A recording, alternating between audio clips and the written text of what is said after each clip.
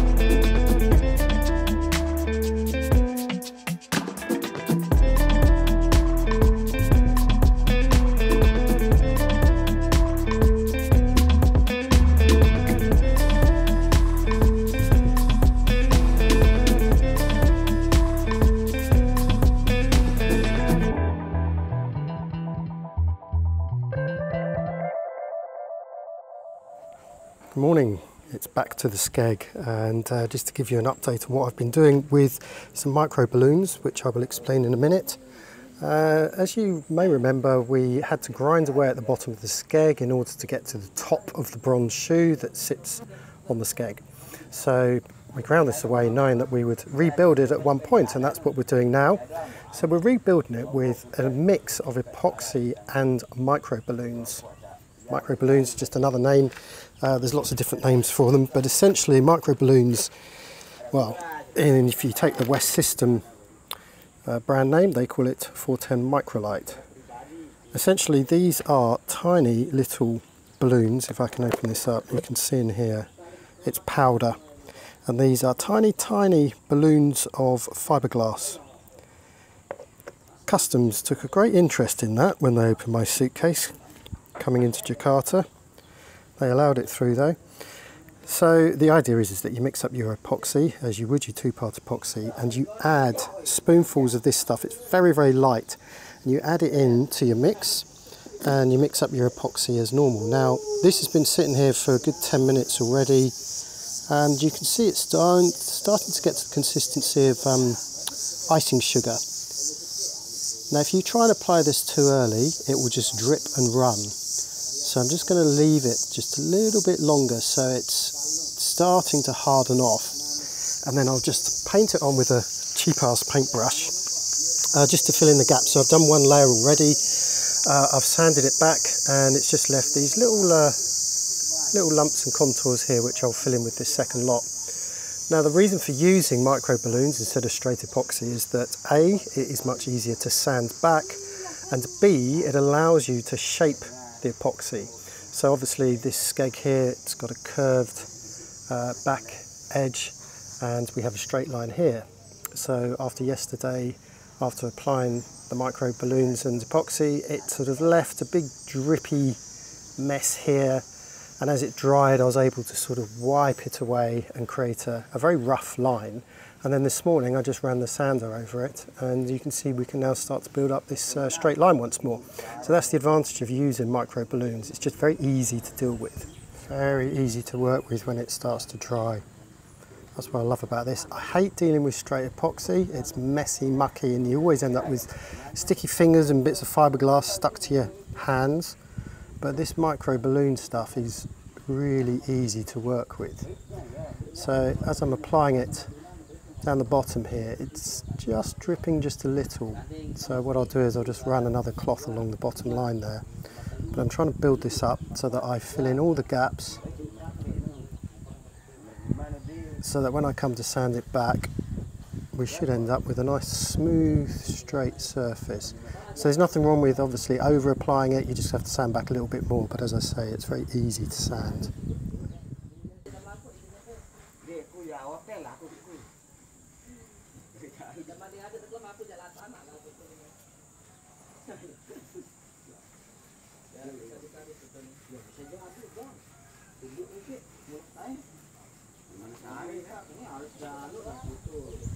You can see, if you do this, you can see how you sort of, it makes peaks, and then give it a few minutes and it sort of finds its own shape and it smooths out again. So you always end up with a smooth, dry finish. Now you can maybe see here, it's just starting to drip down here. So as it dries, I'll just pull this back a bit. I'll go and do the other side, and if this has dripped too far, I can just run a cloth underneath here just to straighten it up. So you can see the micro balloons, or the West system 410 microlight system, is very easy to work with.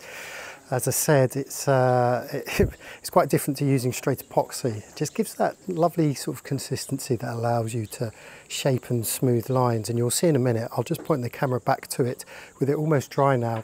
And you can see how the finish before sanding is still really, really smooth. So it just makes the last bit of sanding that much easier.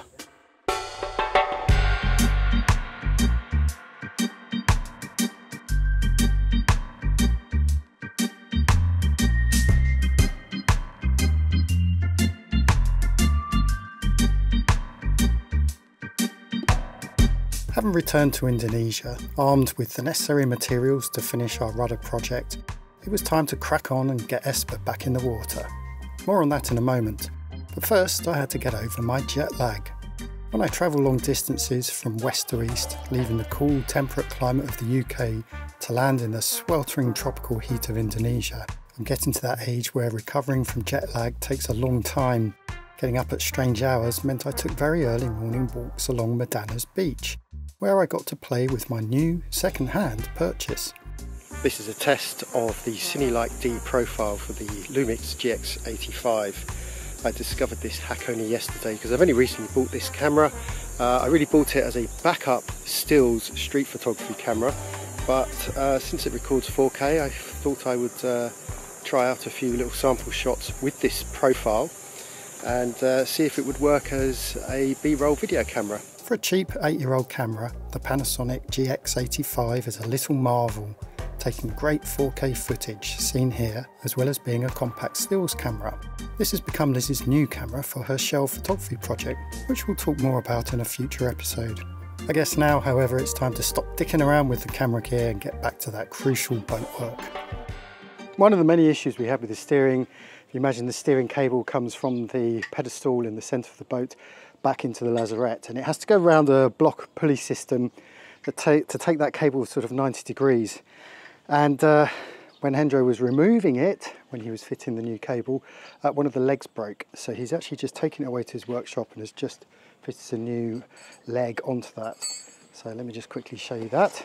So cable comes out, it goes around this block, which you can just see there, which Hendro has cleaned up, and onto the steering quadrant.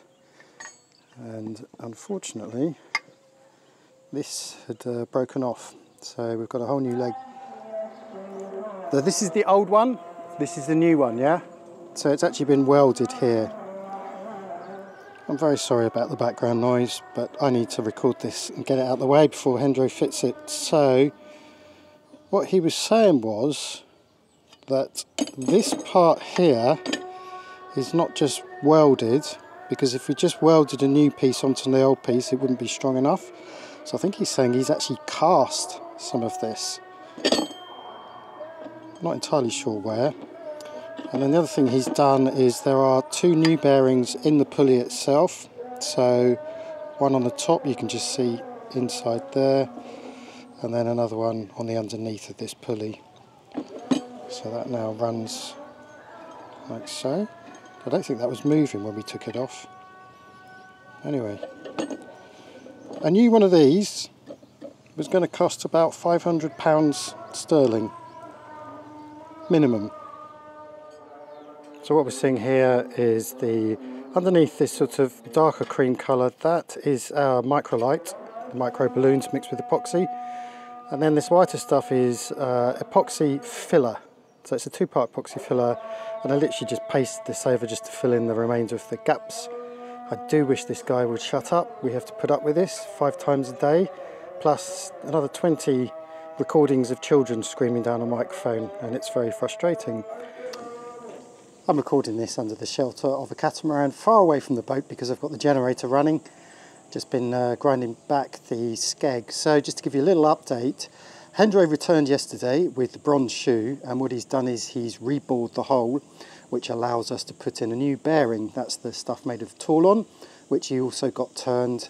We've made the hole a little bit bigger, 1.5 mil either side to accommodate a 3 mil thick bearing.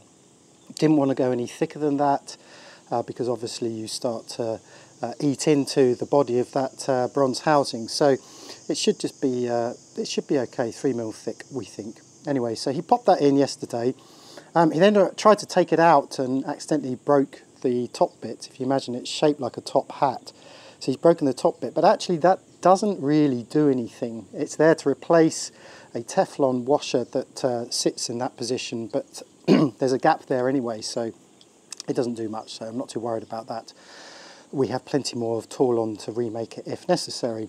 So when he brought it back yesterday, I then offered the bronze shoe up to the Skeg, and it fits, but it's actually now a little bit loose, obviously because I've been doing quite a bit of grinding on that Skeg. So now what I'm doing is I'm rebuilding in patches, just with some extra fiberglass, not filler, fiberglass, because this has a bit of structural integrity to it, so it's got to be strong. Just adding little strips here and there, waiting for it to dry, grinding it back, offering it up again, and I've just put the second lot on this morning. That's now got to dry.